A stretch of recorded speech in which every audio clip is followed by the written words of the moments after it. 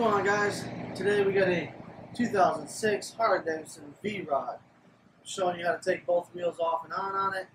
I think I've done these once or twice before. It's been a while, but all in all, it's pretty easy. So let's get started. Show you how to get it done. All right, guys. I don't have my light for my camera, so I'm using different lights here. I see a little glare. Anyways, there's these cap covers. You gotta take them off. So you gotta take this bottom bolt out for your shock. What you're gonna need is a 8mm Allen, and then on the other side is a nut. You're gonna need a 19mm wrench to hold that in place.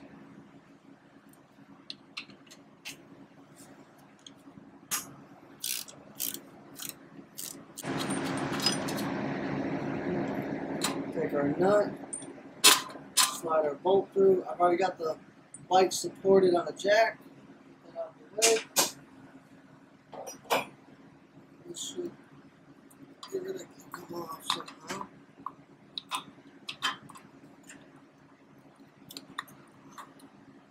The exhaust mount's broken right here.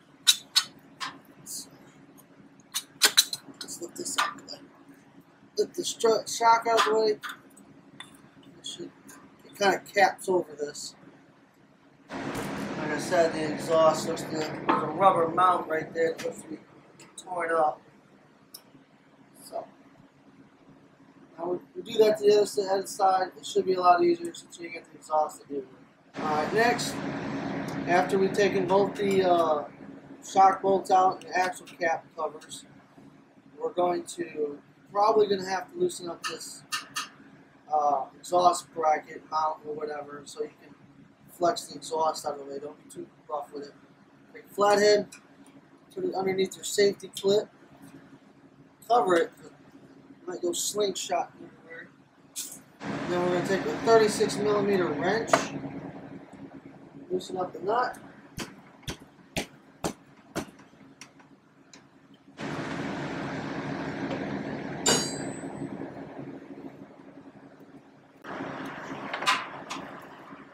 There's your nut. I'm going to cover up the tip of this exhaust. I'll get it all chewed up. Take a punch or something like that.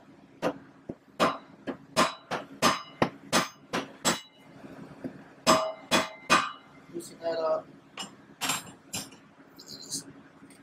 There it goes. Slide out your cam washer. Go to the other side. As you see, I've already moved the shock out the way, pulled the axle cover off.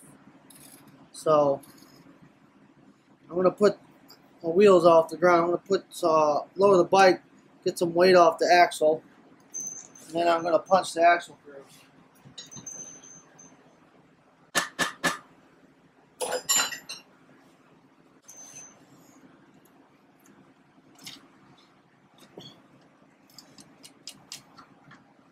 Ta-da! What I'm going to do is push the wheel forward, grab the bottom of the belt, kind of pull it off the pulley and walk it around. Lift the swing arm up. Oop, other spacer fell on the other side. Got this spacer. Now we're going to go back to the other side. Here's the other spacer that fell. That's between the caliper and the wheel bearing.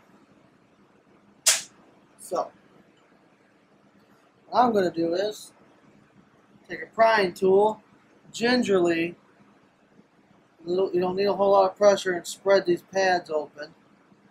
Alright, so what we're going to do is lift this up.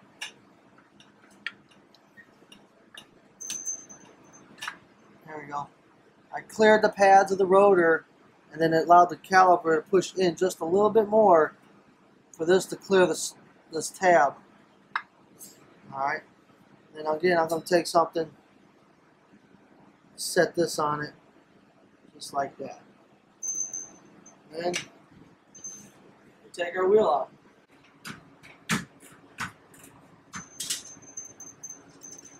We got a drive hub, take that off. Got another spacer. And we got the rubber isolators. That's it. Let's go do the front. Alright guys, let's work on the front. Hopefully the fan's not messing with the audio too bad. I did buy a new camera, new microphone, and the last one, man, it was just messed up a lot of footage for me. So, anyways, we're going to take these axle caps off. What is this? This is a 3mm. It's actually pretty big for an axle cap one. I'm going to loosen that up. Take that off.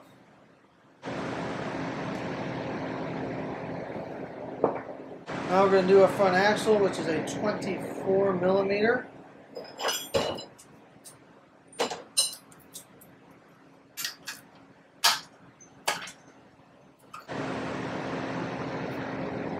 Washer and a nut. Take our caliper bolts off. 10mm 12 point. Gotta be a 12 point. These two bolts, not these ones. You'll leak. These are your mounting hardware.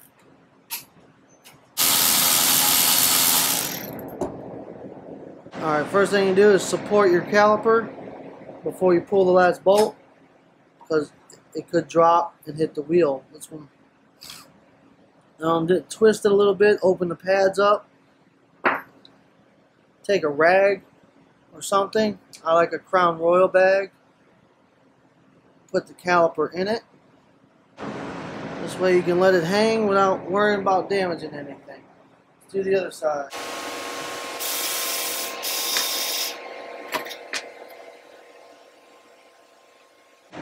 Alright, next, we gotta take this axle cap off.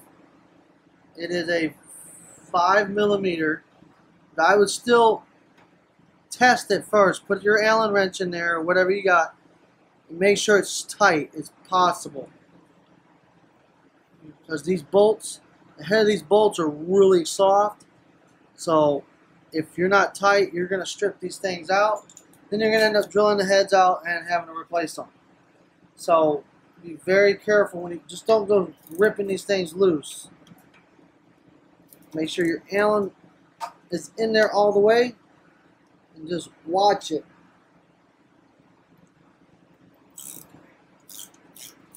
Don't use any power tools on this.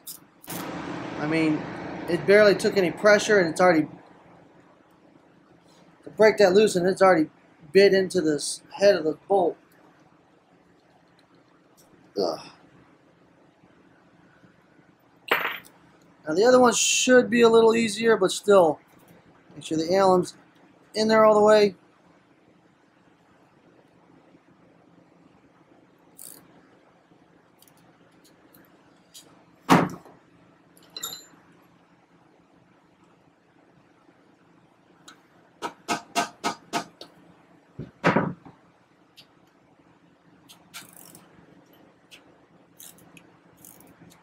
Do what I did.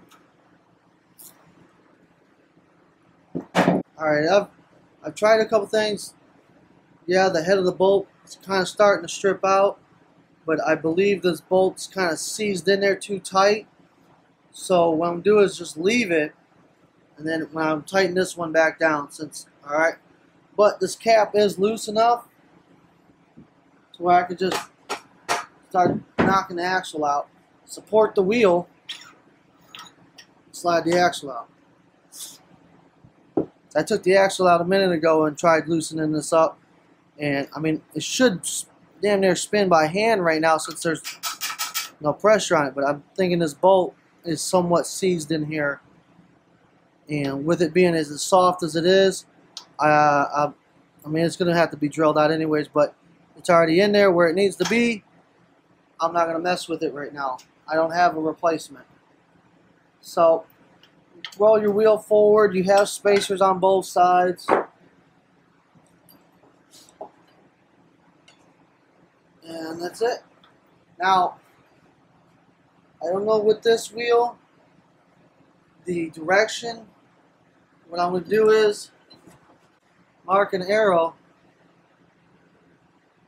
on the rotation.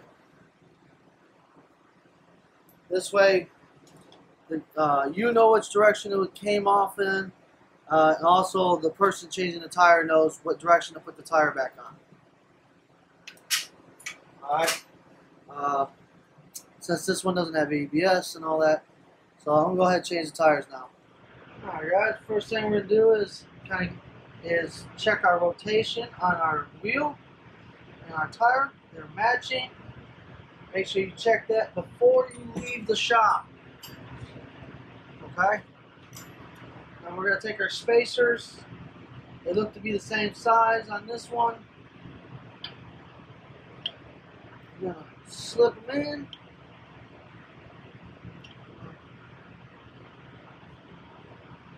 Get them started. I've already cleaned and put a thin coat of anti-seize on the axle. Kind of get it started.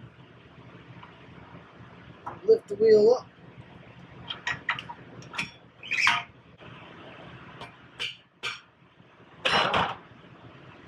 Let's go to the other side. I forgot to mention, there's a hole going through the axle. You want to take a screwdriver or something like that. You want that hole parallel with the ground. And also, this axle nut back on.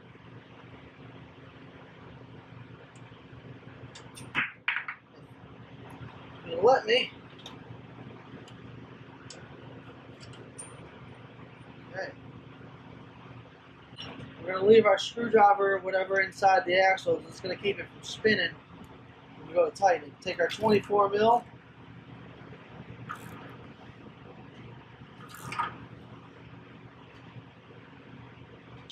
Tighten her down. Spin it pretty good. I'm going to put our calipers on. Check our brake pads. He's looking brand new, basically. Caliper bolts. Get them started. Always start the threads first. Tighten them down.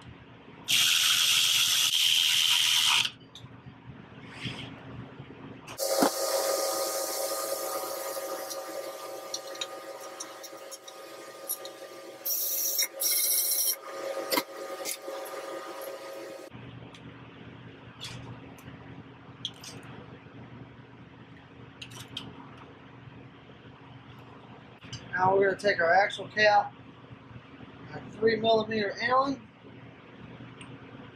I like to have the set screw facing down as best as possible.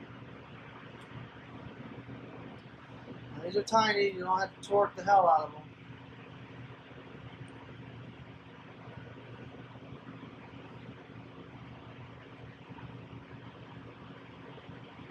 That's it. Let's go to the other side and deal with that bolt. With this bolt being seized, it's probably where it needs to be. But now, say if you were able to get it off, when you go to tighten these two down, you want this gap even on each side. And these things don't get torqued down a whole lot, especially since they're soft. I think it was like 10 to 12 foot-pounds. It's not that tight. Not that tight. So,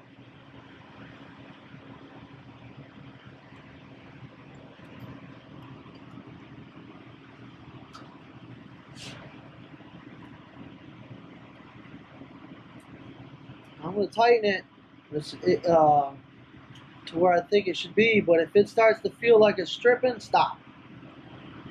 You ain't going any further. Okay? So the gap's almost looking pretty even. So I know it's going to be good. See how hard it is to get this thing out?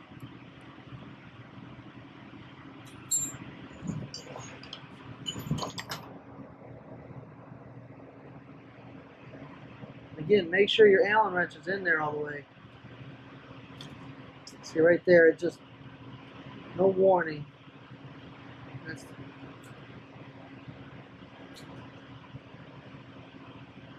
That's it. I'm not dicking with it no more. I'll tell the customer he's going to have to get new hardware. What you would do is just drill the heads off, and then this cap comes off, and if you have to, move the axle out the way, but you should be able to, at that point, it should be like studs. Grab it with a pair of pliers and twist them out by then. But once you get this head off, theoretically, the threads, there should be no pressure on the thread, so it should just come off by hand. But I believe this one's locked up. So what we're going to do is spin the wheel, pump the brakes up,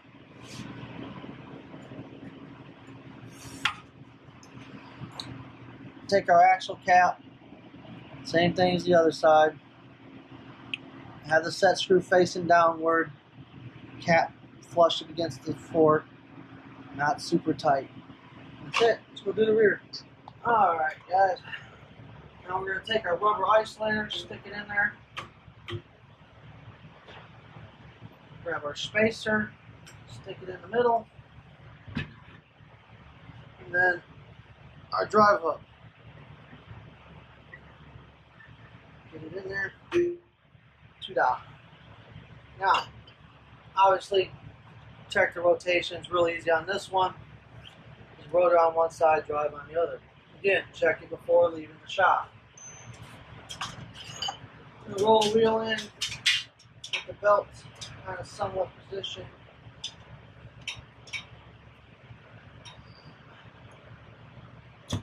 Alright. We're going to gingerly lower it.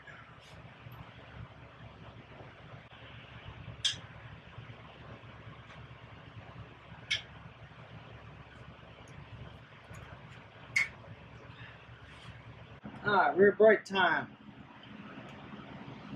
Check our brake pads. Looking pretty good. Now, kind of got this rubber tab here. Sometimes it gets hung up and then it gets flexed up. It needs to, so you gotta make sure that's going on properly. So, kind of get this gingerly in there.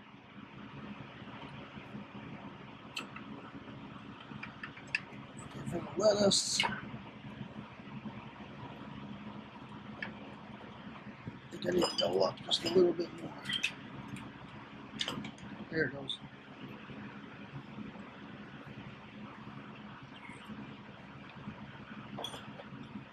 Kind of grab my flathead and kind of push down on that rubber piece. There it goes. Give it a wiggle.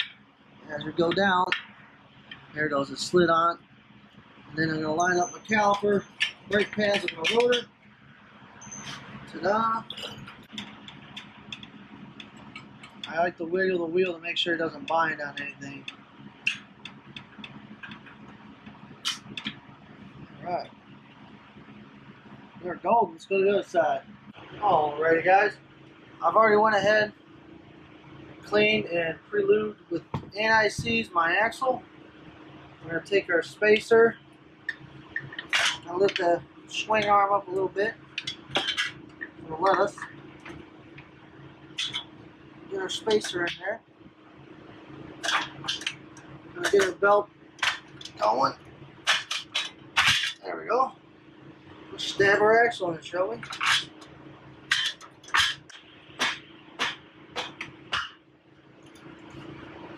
Now I'm going to stick the other washer between the caliper and the wheel real quick.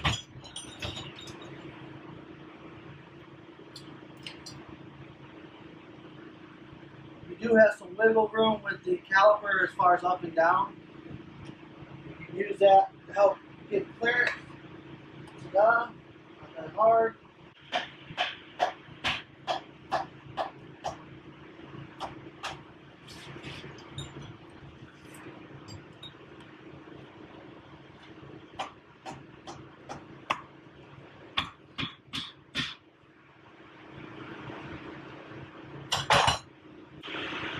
Let's go to the other side real quick. Next we're going to take our cam washer. It's got a D slot cut into it, so that fits. You can kind of see the witness marks on here where the nut was riding, so that goes outward. There we go. Side. There we go. again, pull the exhaust back a little bit. Get our nut started. Let's grab our 36 mil. Now what we're going to do is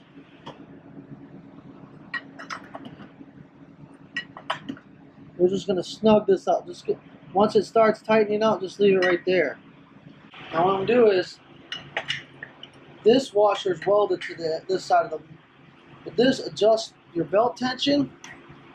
Someone has already marked it where it goes. So I'm going to put it in that same spot. The reason you tighten up the nut is to keep this axle from just, it stays where you put it until you're ready to tighten it up. Oh, check my belt tension. Feels good. But one thing you need to do is, I'm going to temporarily put a bolt in here. You need to get the wheel off the ground because you need to spin the wheel to even put even slack in the belt, because it could be too tight on the bottom but loose on the top, and then when you go to spin it and evens out the slack in the belt, then now your belt could be too loose. So like right now it was just too tight, now it's fine. So I'm going to go ahead and tighten down the axle. And while you're tightening the axle, watch it, make sure the axle doesn't spin,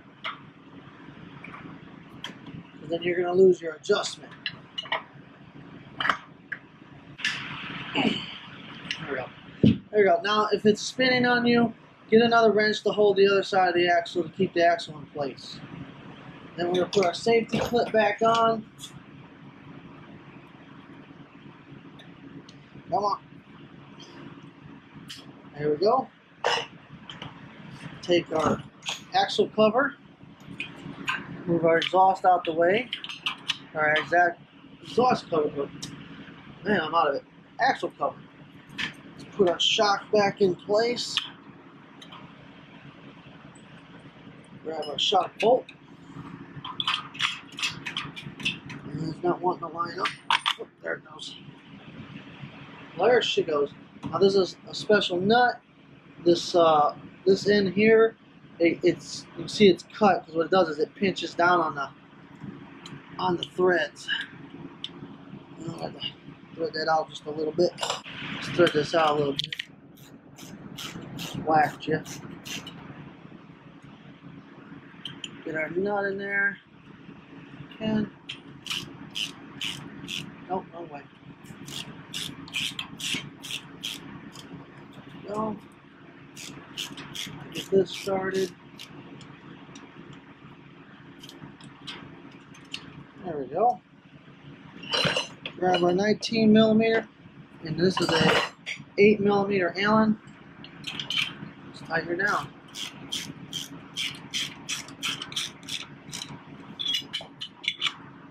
I like to turn the nut and just hold the Allen, because if you try to put torque on the Allen, you might strip it out. But I doubt this one will, but it's just good practice. There we go. And then you would reattach your exhaust bracket, but this one, the rubber, it seems it's separated. Let's go to the other side. All right. Again, I'm going to spin the wheel, check my belt tension. I'll take this bolt back out, put my axle cover on. Now this bolt goes through the belt guard as well. So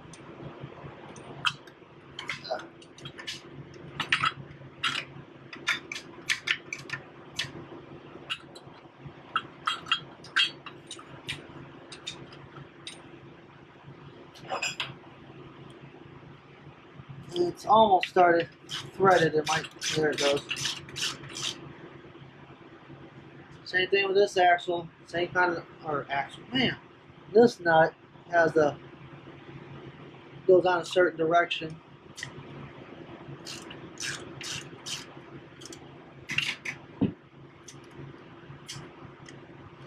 have room.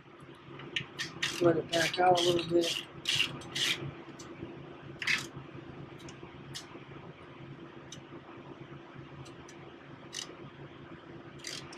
There we go.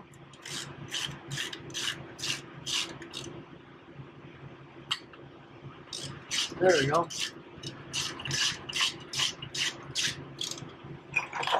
Figure 19.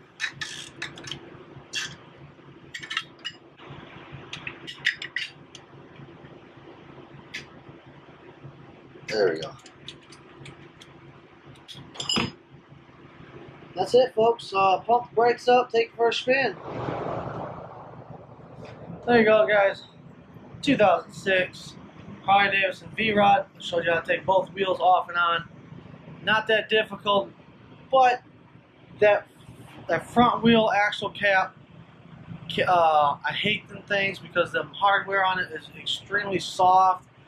I don't know why there's other manufacturers that use that same material, and they tend to have a tendency to strip out. Even when you torque it down to their specified spec, it after so many times it digs and digs, and then finally it has no more to dig. It just strips.